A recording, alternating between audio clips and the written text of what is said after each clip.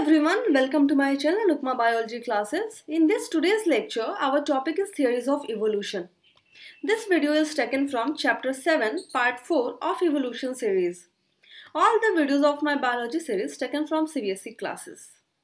So, in this video, our first topic is theories of evolution. Before this, we knew about the origin of life, evolution and evidence of evolution. So, what is theories of evolution? The fact that there has been evolution in the living world has been established by abundant evidences available from the various biological fields. The opinions, however, differ on the mechanism of evolution, that is, the way in which the existing species change into new ones.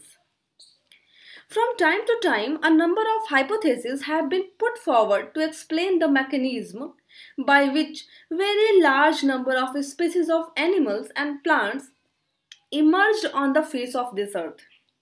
However, most of these lacked scientific explanations and hence were discarded.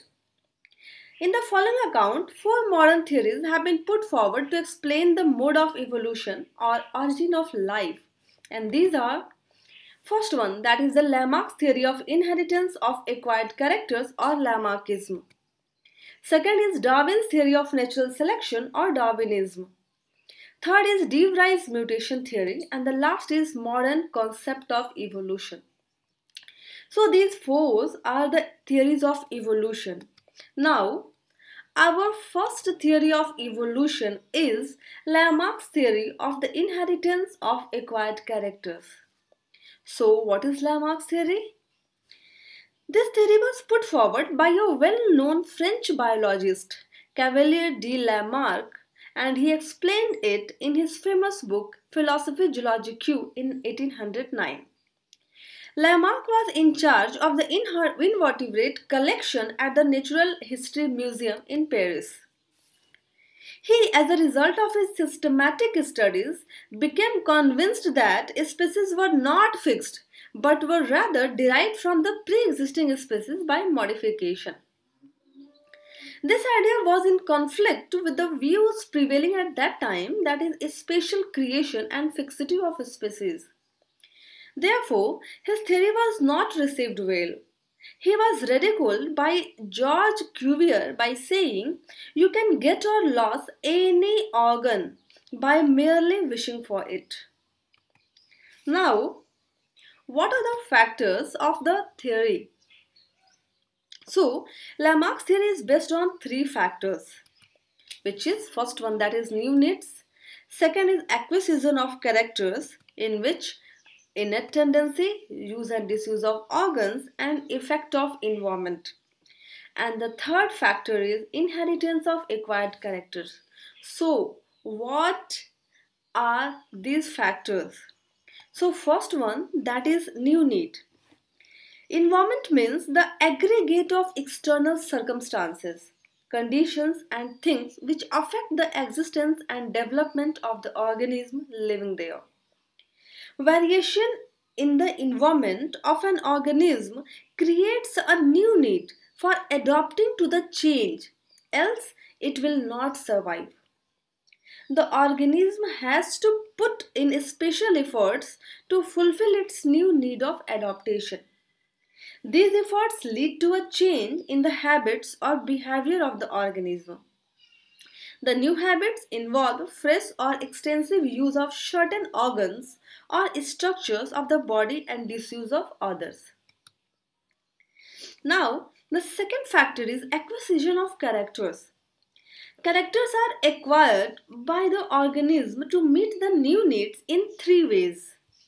The first one, that is innate tendency. Evolution, that is change in species, occur by innate tendency towards greater and greater complexity, which he equated with perfection.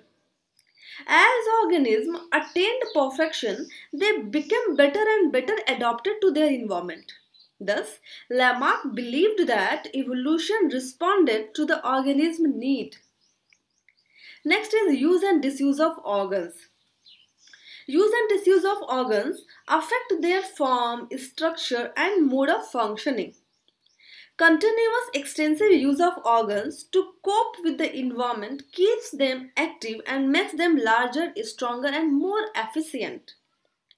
Continued underuse or disuse of organs gradually makes them weaker and smaller so that they tend to finally disappear. Thus, by differential use and disuse of various body parts during its lifetime, an organism would change to some extent and acquire some traits. Next is effect of environment. Environment affects all organisms. Variations in the environmental factors such as temperature, light, medium, food, pressure, humidity, wind, enemies, etc. affect the living things and produce changes in their bodies. The changes brought about by use and disuse of organs and by the influence of environmental factors in an individual during its lifetime, and these are called acquired characters. And the third factor is that is inheritance of acquired characters. The characters acquired by an individual through use and disuse of organs and through environmental influences as explained above are transmitted by heredity to the next generation. In every generation, fresh characters are acquired. With the result, after a number of generations, the variations accumulate to the extent that the species is modified into a new one. Thus, according to the Lamarck, evolution is a slow or gradual process and it occurs by accumulation of changes over generations. Hence, the existing species are the sum total of characters acquired by their predecessors in many generations. So these are all about the factors of the theory. Now, explanation of this theory. So, evolution of animals according to Lamarck's theory may be explained by citing a few examples for his own writings. So here, the first one, that is giraffe. The giraffe is a mammal with very long neck and long forelimbs. It has evolved from a deer-like ancestor with a small neck. Here in this picture you can see that it is stretching, and after the stretching, reproduction causes inheritance of acquired characters. So these ancestors happen to live in a barren place where leaves of the trees were only food available to it. In making an effort to reach the leaves, it continuously stretched its neck and forelimbs. This resulted in slight elongation of these parts. The increase acquired in the one generation was transmitted to the next generation. So, in which further elongation occurred due to similar efforts, and this process after a number of generations produced the present day giraffe, which is a long neck and a long forelimbs.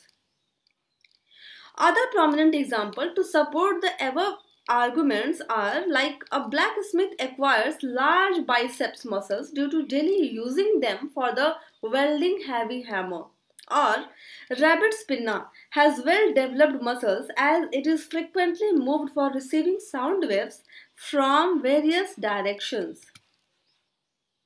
Now next is aquatic birds. Here in this picture you can see the aquatic birds like ducks and swan are considered to have arisen from the terrestrial ancestors.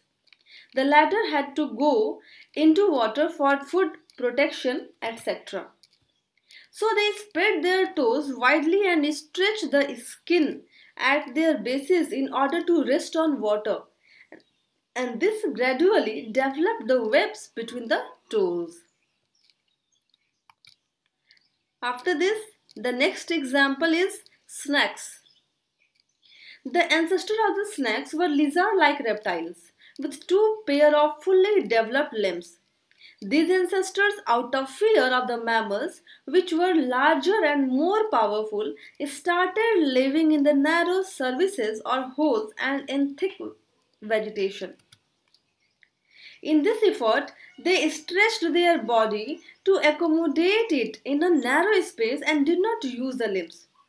Continuous stretching of the body make it longer and cylindrical, while permanent disuse of the limbs caused their disappearance. Cave animals have lost their eyes due to disuse and dark environment they live in. And the last is deer. The deer is thought to have developed its present speed through continuous effort of running to which it resorted for protecting itself from its enemies.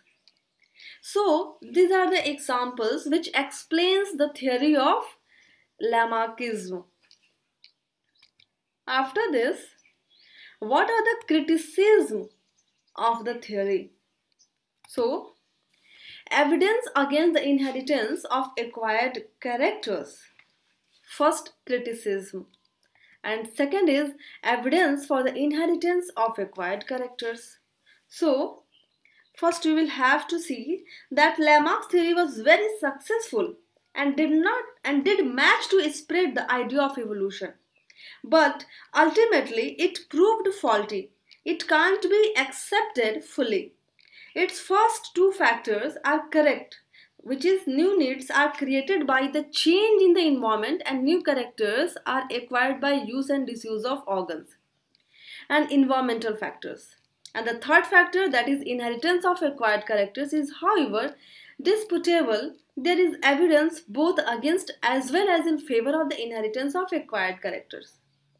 So, according to evidence against the inheritance of acquired characters, a German biologist, August Vries, offered the greatest opposition to the inheritance of acquired characters.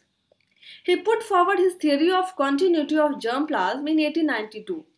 According to this theory, each animal consists of two types of cells. First one is germ cells and second is somatic cells. Germ cells, which contain determinants of all the hereditary characters in their nuclei, and the somatic cells, which harbor in their nuclei only the characters of a particular organs. The environment and use and disuse of organs affect the somatic cells only. They have no influence on the germ cells. This means that the acquired characters reside only in the somatic cells. The variations in the somatic cells have no effect on the germ cells. The somatic cells are mortal and perish with the death of the animal. Thus, the acquired characters vanish when the individual bearing them die. The germ cells are immortal and are passed on intact from generation to generation. It therefore follows that the acquired characters are not inherited because they are produced by environment and not by genes. And the next is evidence for the inheritance of acquired characters. There are some evidences in which the first one is formation of germ cells and somatic cells. In certain cases, the somatic cells produce the germ cells, which is against Weismann's theory.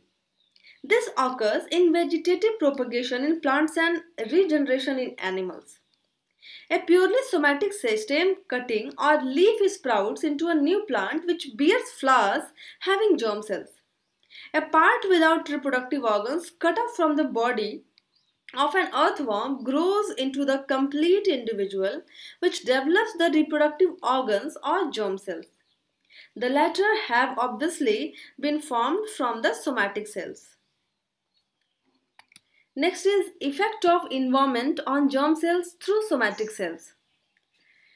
Heslop Harrison found a melanic variety of moth in localities where the food plants were infected with manganese salts from the industrial smoke. He fed the pale variety of this moth on food coated with a manganese salt for several generations. This ultimately produced melanic moths, and these melanic moths breed true, that is, gave a melanic progeny. Next is effect of environment directly on the germ cells. Tower exposed some potato beetles to abnormal conditions of temperature and humidity at the time of the development of their reproductive organs. This did not produce any change in the beetles themselves. Their offspring, however, exhibited color variations which were passed on to the succeeding generations. And the last is effect of radiations and chemicals. X-rays and certain chemicals such as colchicine cause chromosomal changes and thereby produce inheritable variations. Morgan exposed fruit flies to X-rays and got from them offspring with remarkable changes, which were passed on to the next generation. Miss C. Orbach, in collaboration with the J.M. Robson and J.G. Carr, produced chromosomal mutations by exposing Drosophila melanogaster to mustard gas vapor. So these are the criticism of the theory. So here you can see the basic idea of Lamarckism. So at first internal urge, then the environmental changes occur, then the new needs appear. In case of new needs, some organs, that means disuse of organs, and some has use of organs. If disuse of organs, then its structure disappear, and if use of organs, then its structure develop better. After this, inheritance of acquired characters, and then the origin of a new species occur. So this is the basic idea of Lamarckism. And there are some significance of Lamarckism, in which the first one, that is, it was first comprehensive theory of biological evolution. Second is, it nicely explains the existence of vestigial organs in animals due to their continuous disuse. Third is, it explains the development of strong jaw, muscles and claws in the carnivores due to their continued extra use. And the last is, it stimulated other biologists to look for the mechanism of organic mechanism. So these are the significance of Lamarckism.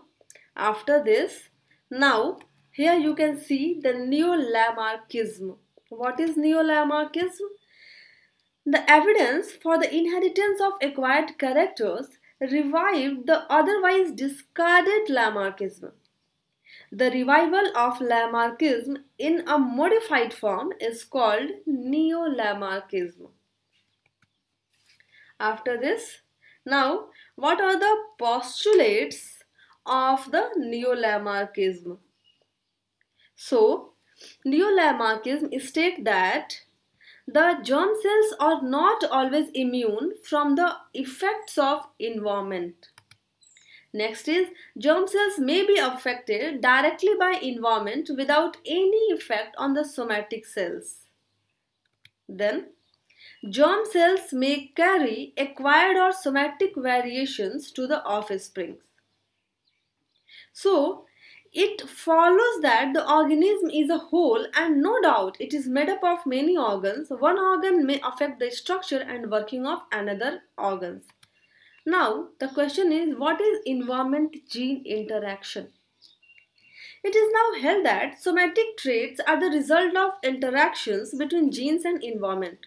Thus, there is no such things as the acquired characters visualized by Lamarck. Environment does affect the gene expression. So, these are the postulates of the Neo-Lamarckism. Now, what are the conclusions? So, if we talk about the conclusion, taking all the foregoing cases into consideration, it may be said that there is more evidence against than in favor of Lamarckism. Lamarckism consequently does not provide a satisfactory mechanism for the evolution. However, Lamarck's contribution is here. First, that is, popularized the concept of evolution. And the second is, made biologists look for the mechanism of organic evolution. So his theory is significant in holding that evolution best explains the current diversity of life, and in its emphasis on adaptations to the environment as a primary product of evolution. Lamarck satisfactorily explains the existence of vestigial organs in case of animals. Now here you can see the differences between the Lamarckism and Neo-Lamarckism. So what are the main differences between them? Lamarckism is original theory of Lamarck, while Neo-Lamarckism is a modification of the original theory of Lamarck in order to make it more suitable to modern knowledge. Second is the theory lays stress on internal force, appetency and use and disuse of organs in case of Lamarck, while in case of neo-Lamarckism, it does not give any importance to these factors. Lamarckism believes that changes in environment bring about a conscious reaction in animals. While the neo-Lamarckism, here the theory stresses on the direct effect of changed environment on the organism. And the last is in Lamarckism. According to Lamarckism, the acquired characters passes on to the next generation. While in Neo-Lamarckism, normally only those modifications are transferred to the next generation which influence germ cells or where somatic cells give rise to germ cells. So these are the main differences between the Lamarckism and Neo-Lamarckism. Now, after this, the second theory of evolution is Darwin's theory of natural selection. So what is Darwin's theory of natural selection? The theory of natural selection was announced on July 1st, 1858 by the famous English naturalist Charles Robert Darwin and an English biologist Alfred Russel Wallace in the historic meeting of the Linnean Society of London. Both have arrived at the theory independently as a result of very similar experiences. Both were influenced by reading the works of British geologist Sir Charles Lyell and the English political economist Thomas Malthus. So, these workers organized that competition between species lead to struggle for existence, and this provided necessary information to formulate the theory of evolution. Darwin travelled round the world on the ship HMS Beagle. It is very important to know that the name of the ship is HMS Beagle. With a surveying expedition for 5 years from 1831 to 1836. During his journey, he made extensive observations of animals and plants. He noted a huge variety and remarkable similarity among organisms and their wonderful adaptations to the environment. He became convinced that theory of special creation and the idea of fixity of species were incorrect. This made him an evolutionist. Now here you can see the Galapagos Island, which is enlarged view, where the HMS Beagle move with the Darwin. So you can see the area. Wallace was also a widely travelled person. He was a naturalist from Dutch East Indies, working on Malay archipelago, now Indonesia. He studied flora and fauna of South America and Southeast Asia. He also got evolutionary idea and expressed it in his essay on the tendency of varieties to depart indefinitely from the original types. Most biologists call the theory of natural selection the Darwin-Wallace theory. But since Darwin's thesis was much better documented, the theory is often known as Darwinism. It was later explained by Darwin in his monumental book on the origin of species by means of natural selection in November 1859. Then Darwin died on April 19, 1882.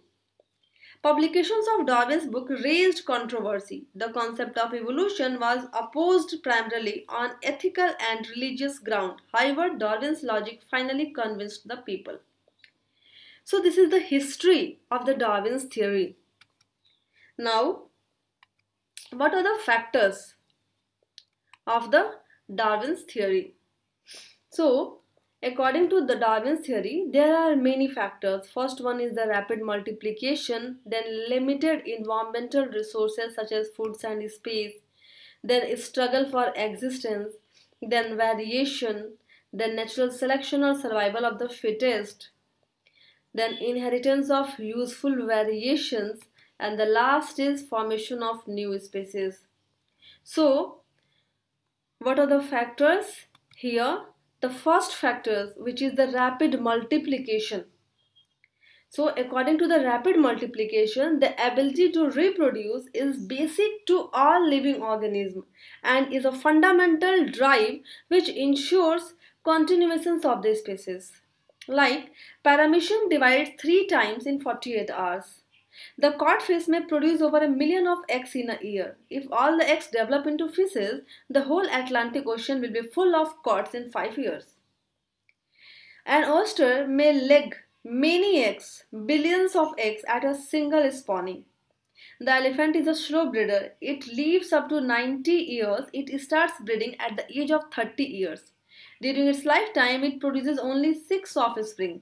Yet, if all the young ones survive, a single pair would produce many elephants in 750 years. And in case of plants, produce thousands of seeds each year. So, in spite of the enormous reproductive potential of organism under natural conditions, the number of individuals of each species remains nearly constant over long period of time, and this is because the great majority of potential offspring die. Next is limited environmental resources, that means space and food. Increase of the populations in animals and plants requires more space and food. The space in the universe remains constant. The ultimate source of food for all the plants and also animals consists of carbon dioxide of the air and water and mineral salts of the soil. These materials do not increase. This fact is proved by the biogeocycles of these materials in nature. The carrying capacity of environment, that is the number of individuals it can support, does not allow its population to grow beyond the limit and an equilibrium is reached. The population fluctuates around the equilibrium, hence the population size remains nearly constant. Next is struggle for existence. Because of excessive multiplication by the parents and limited space and food supply, there starts a severe competition among the offsprings for their requirements. Every individual makes efforts for fulfillment of its basic need, namely suitable space to live, food to eat, mate to reproduce, and protection from enemies. This competition for the primary necessities of life is called struggle for existence. So, for the struggle for existence is threefold for every individual, in which the first one is intra-specific struggle. What is intra-specific struggle? This is the struggle between the individuals of the same species. This is the keenest form of struggle as the needs of the individuals of the same species are identical. This struggle may be exemplified by the efforts of two dogs for a piece of meat. War is an intra-specific struggle in humans. Cannibalism is also a form of intra-specific struggle. Next is interspecific struggle, which is the struggle between the individuals of different species. This struggle is illustrated by the efforts of a snake for catching a rat and of the rat for escape. And the last struggle for existence is environmental struggle, and this is the struggle of the animals with the changes in the environment factors such as heat, cold, drought, flood, storm, famine, light, etc. Now the next is variations. Variation is the law of nature. Every individual varies in some respect such as size, shape, structure and behavior from others of its species. Even the offspring of the same parents are never exactly alike, except the identical twins. In fact, in each population, some variability always exists for almost every trait. Now, the natural selection, which is the main, that is survival of the fittest. In this struggle for existence, the individual which have more favorable variations will enjoy a competitive advantage over others which have less favorable or unfavorable variations and will survive and reproduce. For instance, during a severe drought, the plants which can maximize absorption of water and can minimize its loss have a greater chance of survival than the others.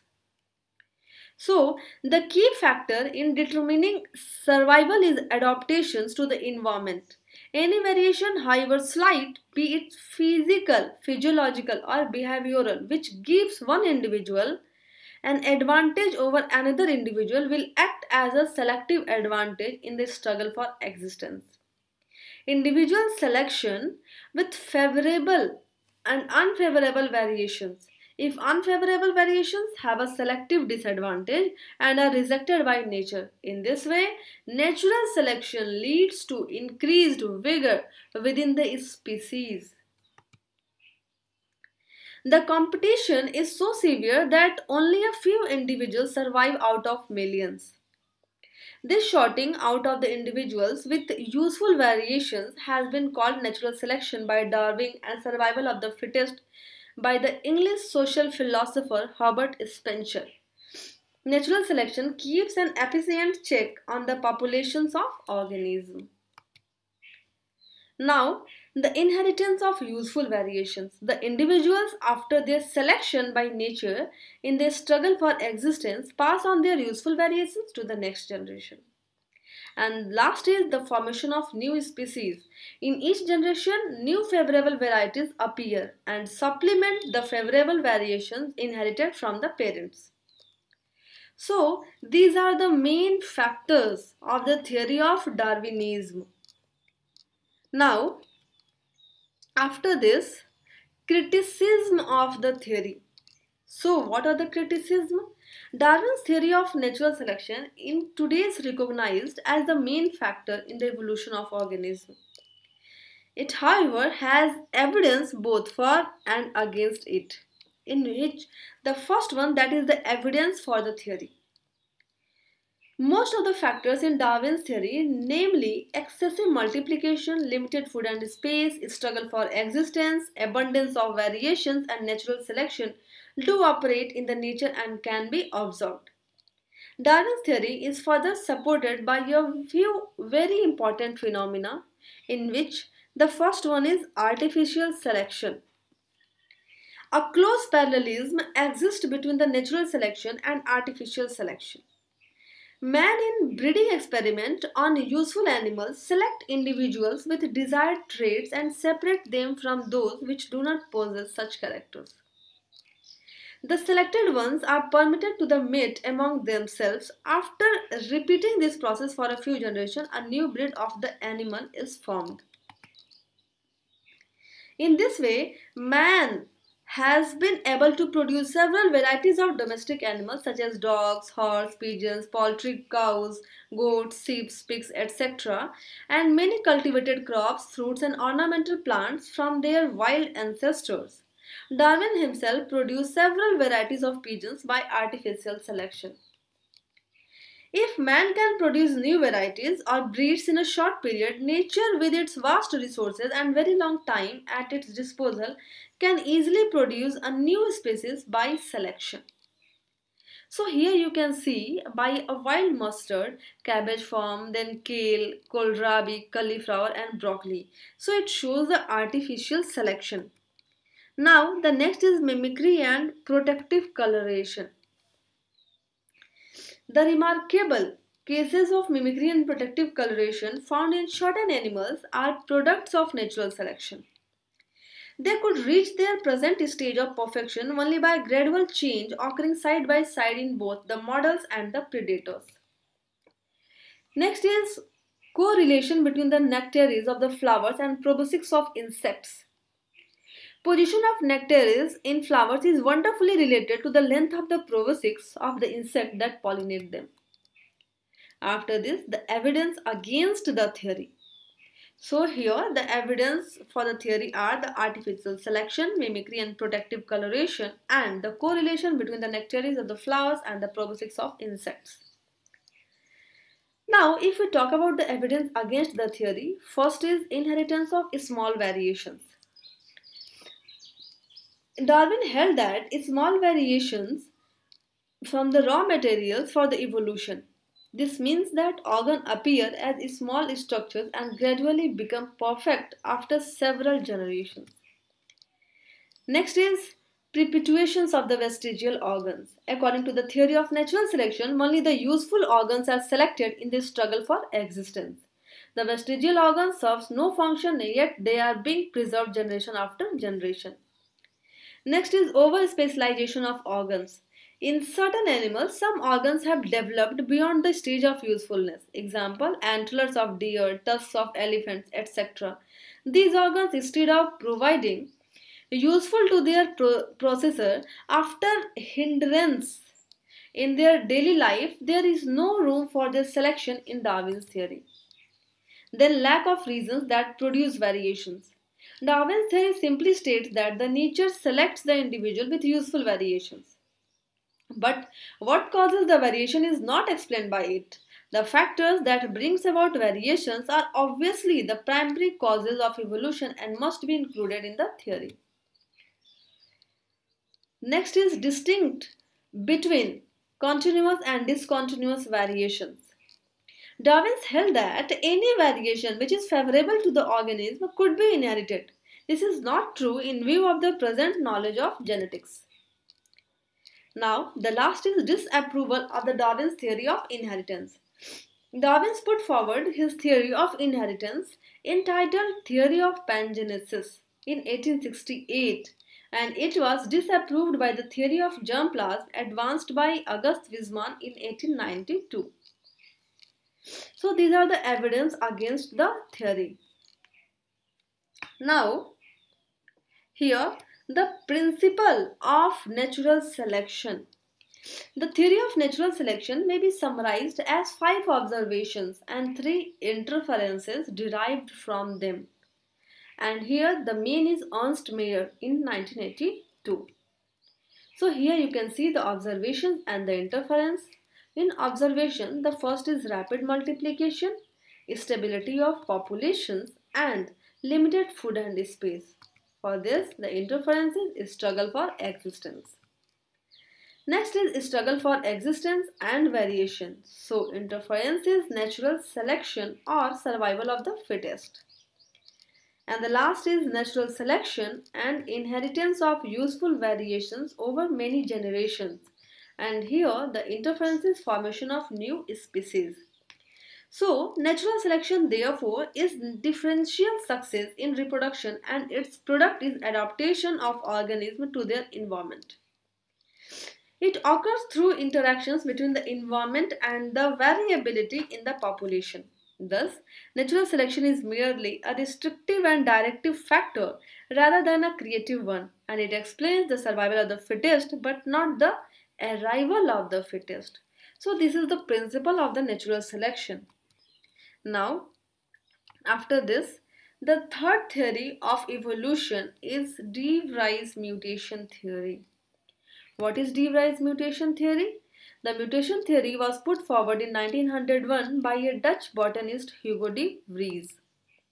It states that new species arises from the pre-existing ones in a single generation by a sudden appearance of marked discontinuous inheritable genetic variations which are called mutations. According to him, evolution is a discontinuous and jerky process rather than a continuous and gradual one as held by Lamarck and Darwin. So in other words, there is a jump from one species to another. He called it saltation, that is single step large mutation. So here you can see who was Hugo de Vries. He was a Dutch botanist and one of the first geneticists. He is known mainly for suggesting the concept of genes, discovering the laws of heredity in the 1890s while unaware of Gregor Mendel's work, introducing the term mutation and developing a mutation theory of evolution. De Vries regarded mutations as the raw material for evolution. Natural selection works on mutations, preserves the mutants having useful mutations, and eliminates the mutants with harmful mutations. The mutants having useless mutations may coexist with the parent species. Now, here you can see that De Vries experiment. So what are the De Vries experiment? Vries was led to formulate his theory from the observations of his experiments on a plant called evening primrose, that is Oenothera lamarckiana, which grew while near his garden. He observed that among the numerous normal plants of the evening primrose having small variations, there were a few with wide departures from the normal type. He took a normal plant and raised its seeds by self-pollination. On growing these seeds, he found that the majority of the plants were normal like their parent and showed only minor variations. A few were, however, quite different from the parent in many characters. They different plant were found to breed through their own characteristics. They gave rise to a few still more different plants in each generation as did their parents. The markedly different plants showed variations in the size of the flower, shape of the leaves, color of the stem, size, form and arrangement of the buds, size of seeds and growing habits. From this, De Vries held that the new types were appearing in evening primrose and that he was actually seeing evolution going on. He called the marked differences mutations and the plants bearing them is called mutants. He found that the mutations appeared suddenly and were inherited by the offsprings. So, the theory of mutation of Hugo de Vries are mutations or discontinuous variations are the raw material of evolution. Mutations appear all of a sudden. They become operational immediately. Unlike Darwin's continuous variations or fluctuations, mutations do not revolve around the mean or normal character of the species. The same type of mutations can appear in a number of individuals of a species. All mutations are inheritable. Mutations appear in all conceivable directions. Useful mutations are selected by nature, lethal mutations are eliminated. However, useless and less harmful ones can persist in the progeny. Accumulation of variations produce new species. Sometimes a new species is produced from a single mutation. Evolution is a jerky and discontinuous process. So these are the theories of mutation by Hugo de Vries. Now, here you can see that according to Hugo de Vries' experiment, here de Vries noted 4 types of plants, in which the first one is progressive, which had some new traits. Second is retrogressive, that had certain traits reduced or lost. Third is degressive, which were weak and had low survival. And the last is inconstant, that resembled parents and at times produced variants. So these are the 4 types of plants which were noted by De Vries. After this, now some notable features of the mutations theory. So here you can see mutations forms the raw material for evolution. Mutations appear suddenly and produce their effect immediately. Mutants are markedly different from the parents and there are no immediate stages between the two. Same mutations can appear in several individuals of a species. Mutations are recurring. Mutations can appear in all directions. All mutations have a genetic basis and are therefore inheritable. A single mutation may produce a new species. Nature selects beneficial mutations and eliminates lethal mutations.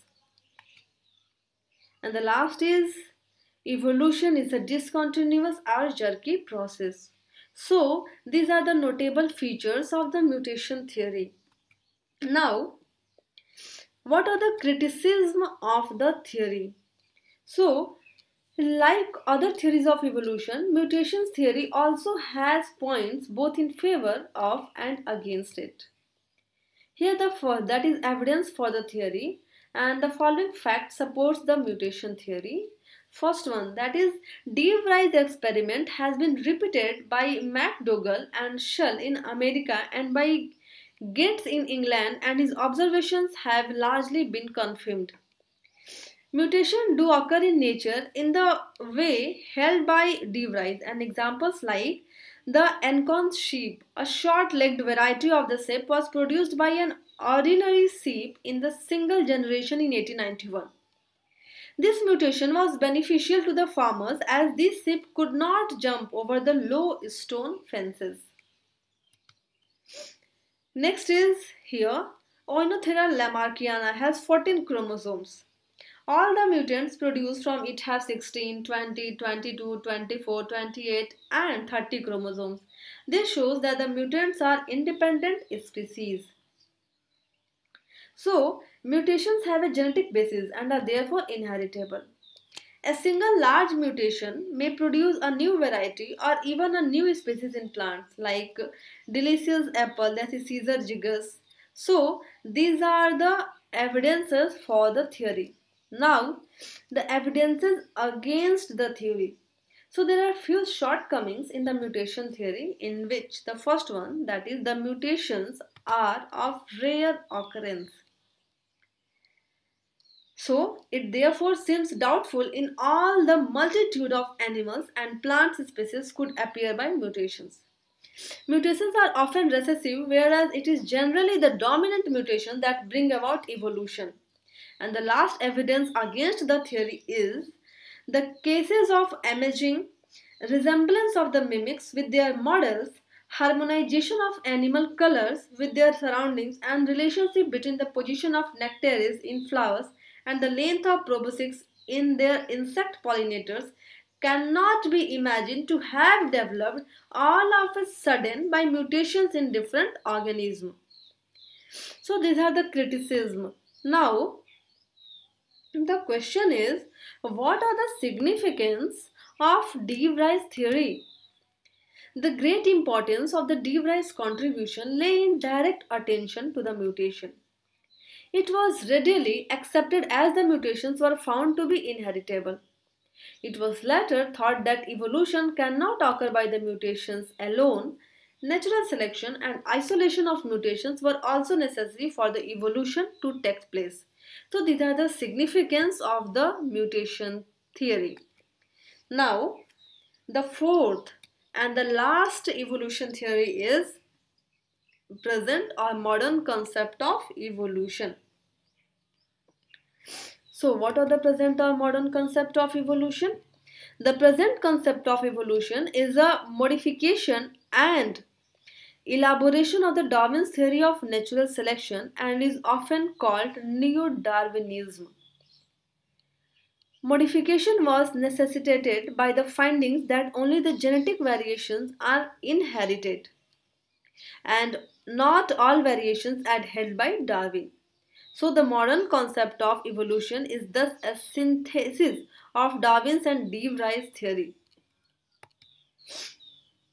The synthetic theory was explained by G.L. Stibin in his book Process of Organic Evolution.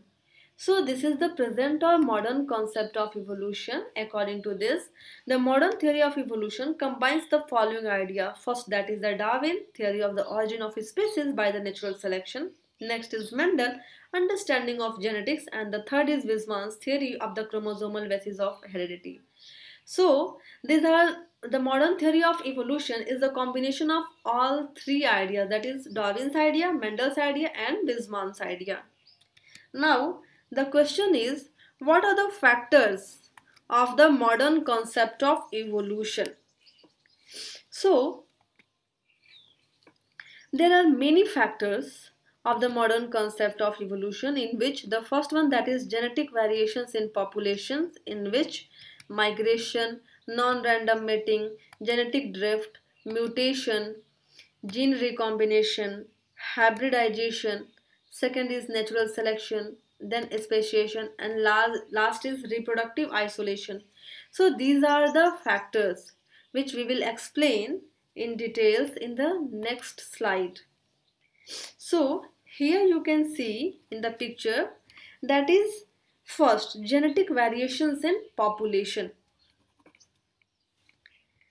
The term population refers to all the individuals of a species inhabiting the same area at a particular time.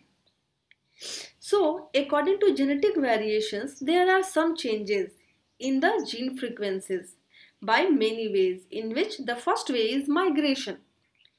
Migration of a few frogs having darker or lighter color from one pond to the another changes the gene pool of both the ponds. Breeding of immigrants with the host population adds new alleles to the gene pool of the host population. This addition of alleles is called gene migration. And addition or removal of alleles when individuals join or leave a population from another locality causes gene flow. Next is non-random mating. The selection of more brightly colored male bird by a female bird may increase the gene frequency of bright color in the next generation. So this is non-random mating. After this, genetic drift. The term genetic drift refers to the chance elimination of the genes of certain traits when a section of population migrates or dies of natural calamity. It dramatically alters the gene frequency of the remaining population. It eliminates certain alleles and fixes the other alleles, thereby reducing the genetic variability to the population. So, for the genetic drift, here some explanations. So, first one, that is founder's effect. So, what are the factors that guide biological evolution? The first one is founder effect. Here the deviations among founders are statistically significant. So, according to founder's effect, it is an instance of genetic drift in human population, and it is noted when a small group of people called founders leave their homes to find a new settlement. This population in a new settlement may have different genotype frequencies from that of the parent population. So the formation of a different genotype in a new settlement is called founder's effect. Next is the bottleneck effect. Natural calamities, say earthquake, fire or flood, may greatly reduce the size of a population, killing the individuals randomly. The genetic pool of the small surviving population is often not a representative of the genetic pool of the original population. This situation with reduced genetic variability is called bottleneck. Among the survivors, certain alleles may be overpreserved. Here, some may be underpreserved and some alleles may be totally eliminated. So, according to bottleneck effect, surviving populations emerging from bottleneck has many alleles of one type, only a few of the second type and none of the third type. Clearly, its genetic makeup is not a representative of that of the large original population. Now, here the mutation, which is also a factor of modern concept of evolution. Mutation is the major source of genetic variations. It alters the base sequence in a gene or gene sequence in a chromosome. So, first one is the gene mutations. Gene mutation is a random change in the base sequence of a gene. Here you can see the chromosome abnormally can be numerical, structural. In case of numerical, aneuploidy and polyploidy. In case of structural, translocation, inversion, deletion, insertion, rings or isochromosomes. Now, next is chromosomal aberrations. Morphology and number of chromosomes change at time and such a variations may manifest in the phenotype. So, the morphological changes occur by deletion, inversion, translocation and duplication of a segment of a chromosome. Numerical changes takes place by aneuploidy, that is addition or deletion of one or two individual chromosomes, or by polyploidy, that is addition of one or more complete sets of chromosomes. Now, next is gene recombination. Genetic variations also varies by crossing over of the chromosomes, independent assortment of chromosomes during meiosis and random coming together of the maternal and paternal chromosomes at fertilization. These events recombine existing traits rather than introducing new ones. However, they do produce new phenotypes. Next is hybridization. It is a method of mixing the genes of the two populations. It can occur by migration of a section of a population to a new place or by crossbreeding by man. So it changes the gene frequency and alters the phenotypes of the offspring. After this, the main and important factor here of the modern concept of evolution is natural selection. Natural selection is not a bloody battle as emphasized by Darwin and Wallace. It is rather a peaceful process that has little to do with the struggle for existence or elimination of the unfit or survival of the fittest. So, the natural selection really means differential reproduction, that is, some members of a population have traits which enables them to grow up and reproduce at a higher rate and leave more surviving offsprings in the next generation than others. Those that produce more viable offspring genes to the contribute a proportionately greater percentage of the genes to the gene pool of the next generation than those that produce fewer offspring. If differential reproduction continues for many generations, genes of the individuals which produce more offspring will become predominant in the gene pool of the population. This leads to a change in the gene frequency of the population. So in this picture you can see the differential reproduction or natural selection. Suppose that a genetic variations appear in one individual of the parent generation and the variant individuals leaves 3 offsprings. Each non-dominant individuals leaves only one new offspring. So the variant individuals will form a progressively large part of the population. Such a spreading of variations by different reproduction is called natural selection. So, the best adapted individual contribute maximum to gene pool. Which individual produce more surviving offspring than others? Generally, those individuals which are best adapted to the environment, that is, which have adaptive mutations, have greater number of surviving young ones. The well-adapted individuals on the whole are healthier, can find food and mate readily, and can better look for their offspring. Thus, the well-adapted individuals contribute most to the gene pool. Now, if we talk about as an example of the evolution caused by the natural selection, we may consider the hair in case of animals. Length and density of the hair is largely determined by genes. A very cold winter may kill many individuals with short, sparse hair. Individuals having longer, denser fur are more likely to survive the winter and reproduce in the following spring. Because the animals with longer, denser fur breed and pass on their genotype, which codes for the growth of long, dense fur, a larger population of the individuals in the next generation of the population will have genes for long, dense fur. So the genetic makeup of the population has changed from one generation to the next, and this is called evolution. And now, how many types of natural selection? So, if we talk about the types of natural selection, there are 3 main types. First one is stabilizing selection, then directional selection, and the last is disruptive selection.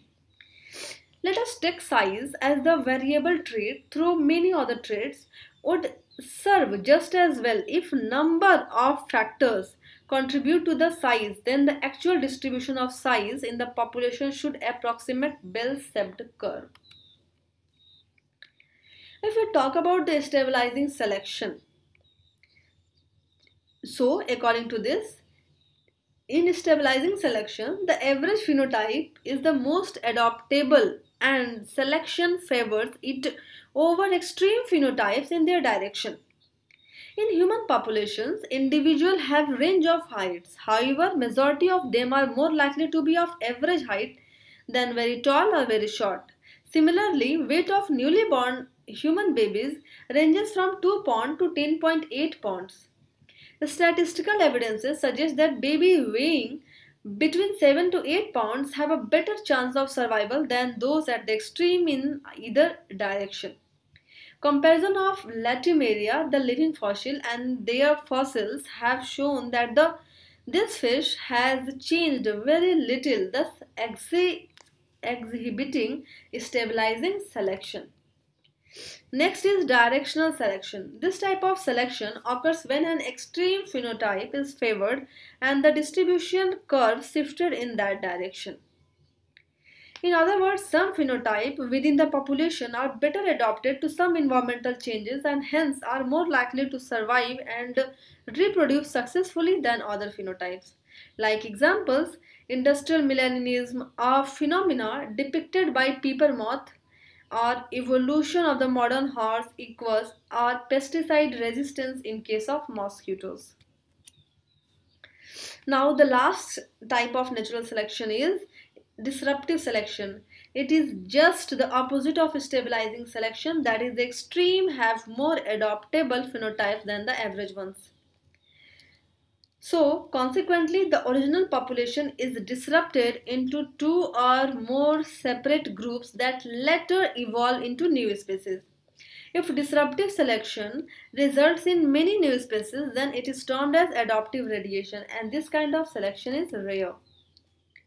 So, a black-billed seed cracker revealed disruptive selection. Some birds have small bills and some have large bills to feed on seeds of sages, a marsh plant. The young birds with bills different from these two extreme sizes do not survive because their bills do not help them to feed on any other available food sources. So these are all about the selections. Here you can see the stabilizing selection, directional selection and diversifying selection. In case of stabilizing selection, robins typically lay 4 eggs. An example of stabilizing selection, larger clutches may result in malnourished chicks, while smaller clutches may result in no viable offsprings. In case of directional selection, light-colored peppered moth are better camouflaged against a pristine environment. Likewise, dark-colored peppered moth are better camouflaged against a sooty environment.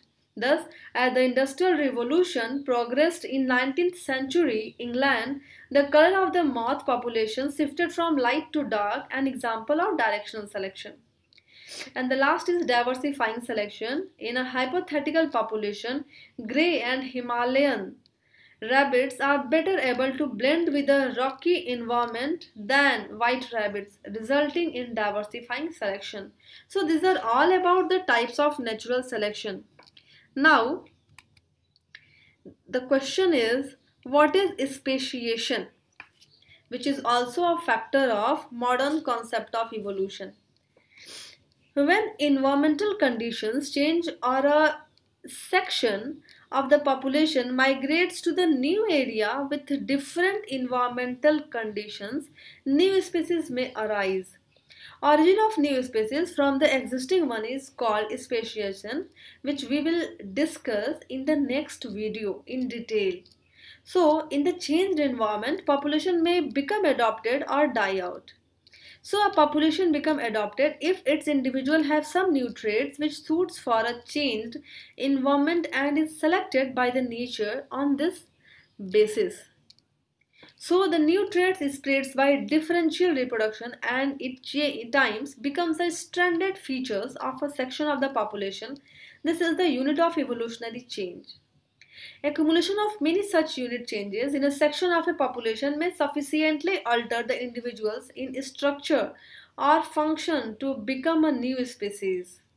So this is called speciation, that is original population, then initial steps of speciation process, then evolution of reproductive isolation, then new distinct species after equilibration. So this is all about the speciation. Now, what are the reproductive isolation?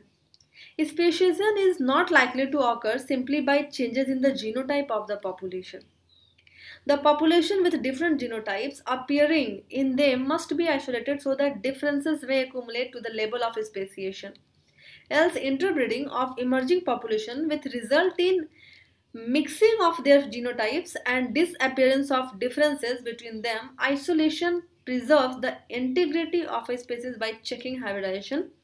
So about the reproductive isolation, we will also discuss in the next video. According to the isolating mechanism here, there are three types of isolation. First one is the temporal isolation, then we have oral isolation, and then geographical isolation.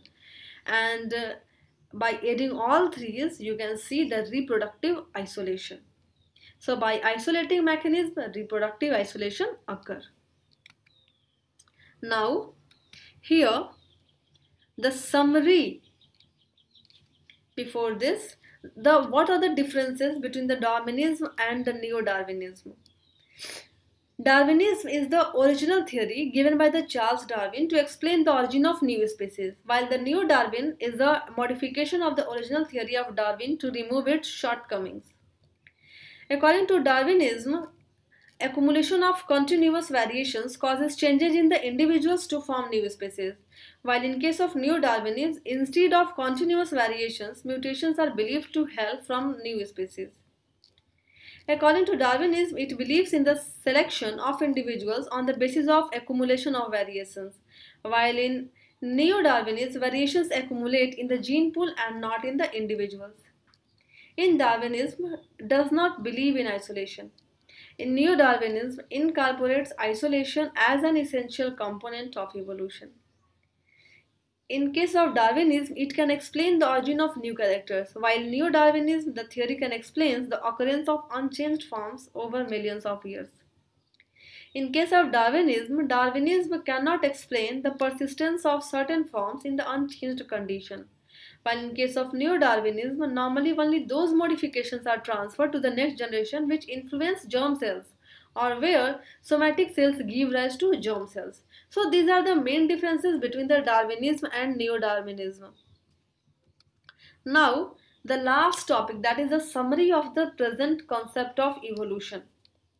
To sum up, evolution operates through the basic four-step mechanism, in which the first one is appearance of genetic variations in certain individuals of a population by migration, non-random mating, genetic drift, chromosomal changes, gene mutations, recombination of genes, and hybridization. Second is spreading of genetic variations in a subgroup of a population by natural selection through differential reproduction in successive generations. Some sort of isolation of a subgroup of population having the genotype selected by nature from other subgroups. And the last is accumulation of genetic variations to sufficiently alter the individuals of the subgroup to become a new species. So this is the end of video, in which we discussed about the theories of evolution like Lamarck's theory, Darwin's theory, Vries mutation theory, and modern concept of evolution. After this, the next upcoming video will be on the reproductive isolation, speciation, and Hardy-Weinberg equilibrium law. So if you understand this video, please like and share it, and subscribe to my channel Anupma Biology Classes. If you have any questions, any queries, or any suggestions, you can ask in the comment section below. Thank you for the watching.